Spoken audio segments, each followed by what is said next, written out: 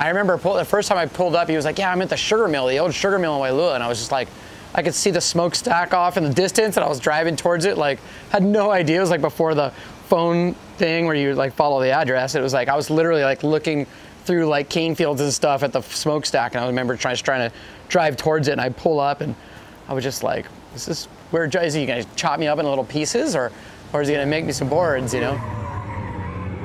I mean, I moved here to go to school when I was 15 in high school, and you know, the North Shore to me at the time was like a wonderland of like epic waves, and you know, there was pretty girls on the beach riding horses, and waves were always huge, and everyone ripped, and all the pros were here, and just like this epic epicenter nucleus of like surf action. And you know, you couldn't drive like 50 feet without seeing like a pro surfer.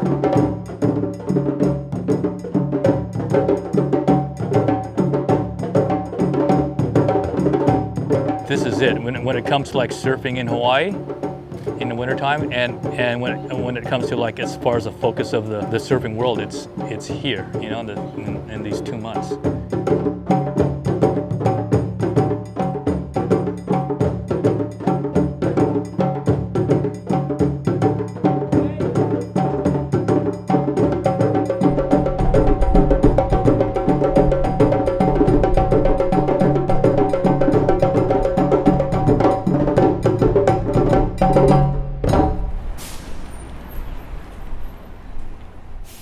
Okay, so Waialua, it's a town on the North Shore, which used to be the hub. It used to be the economic hub of this part of the island, where you came to work and you came to bank, and there was a market there and you'd shop. When the sugar mill shut down, this place got really quiet.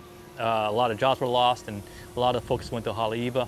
But we've seen sort of like an organic regentrifying of the mill. I don't know what what it's zoned, but it's not zoned like residential.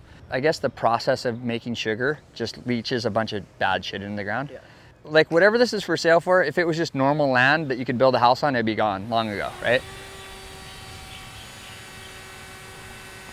You know, surfboard building is really unique in that these are all, every single board is handmade, and every guy who, you know, works on it, you know, he's really well trained. You don't work in this kind of environment like the sugar mill and be a hack.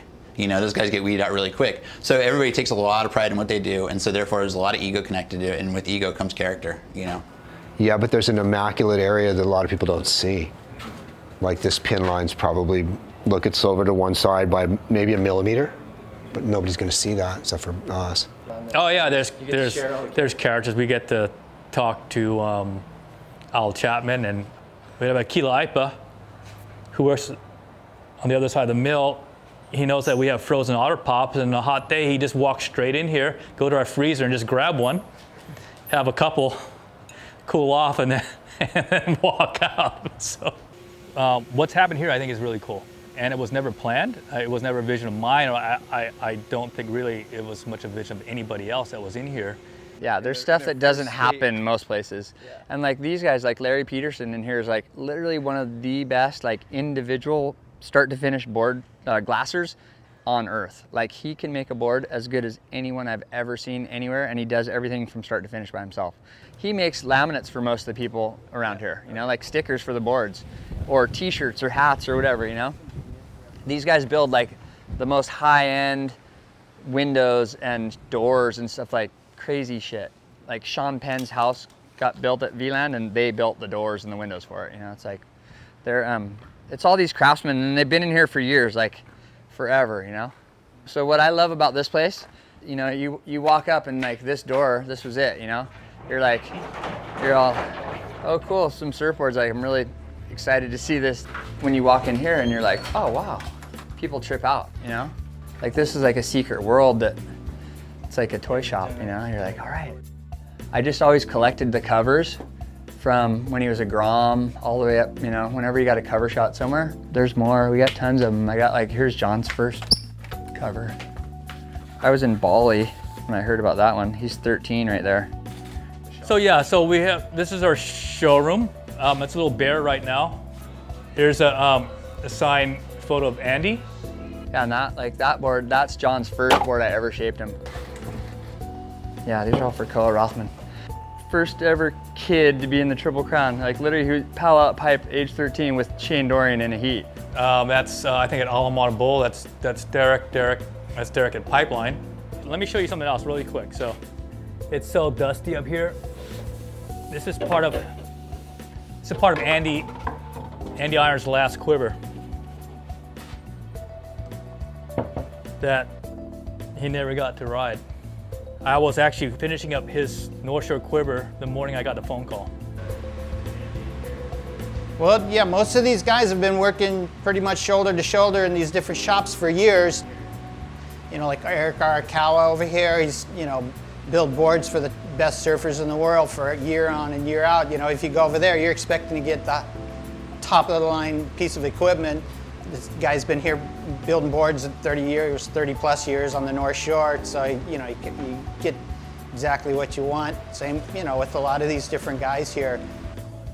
We're making we used to be the standing room, we're making it into a antique store.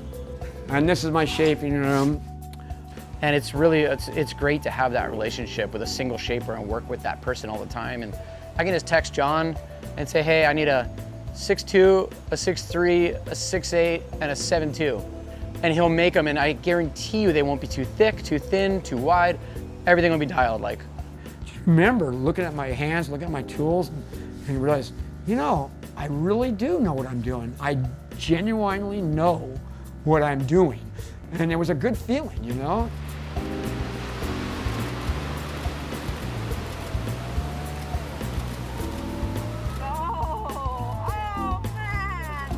The knowledge of the board builders in this shop, you know, goes pretty deep. That's about a third of the templates I used to have on stock. Wade Takoro, Eric Arakawa, Bill Barnfield, these are all the guys that I grew up, you know, kind of in the industry with, making fins. And I can show you, like in the office, you know, kind of finished product, you know, a variety of stuff in there. This is kind of what the fins look like nowadays. I kind of originally kind of started with multiple stripes, but the floral stuff is kind of what we're known for nowadays. In shops around town, you know, the Aloha prints are what they do best with.